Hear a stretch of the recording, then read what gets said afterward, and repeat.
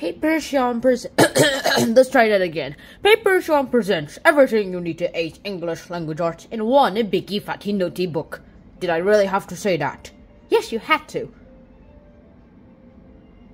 Can I quit? No, you cannot. Why? You're the narrator. Fine.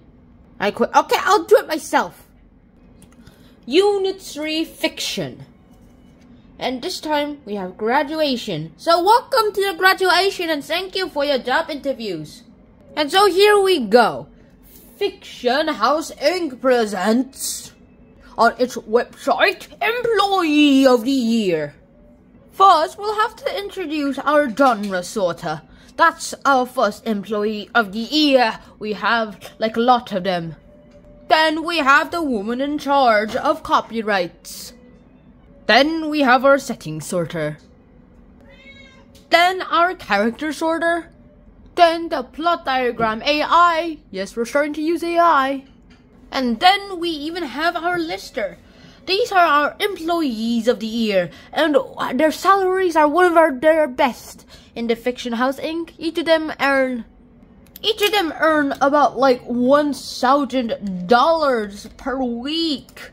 And here's the thing though. Our lister also became our analyzer soon, so his salary has doubled to $2,000.